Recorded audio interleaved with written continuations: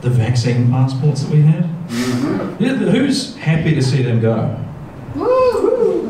Interesting. Who misses them? I really miss them, to be honest. Yeah, one person is.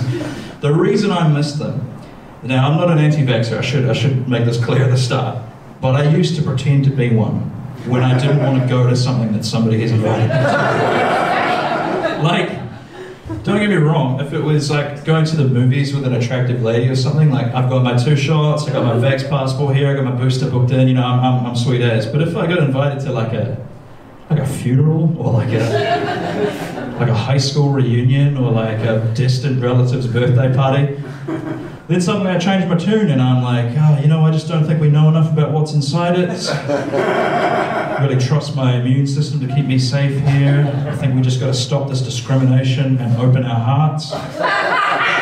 The term I came up with for this, whenever people would ask me if I'm vaccinated or not, is I would say I'm vax fluid.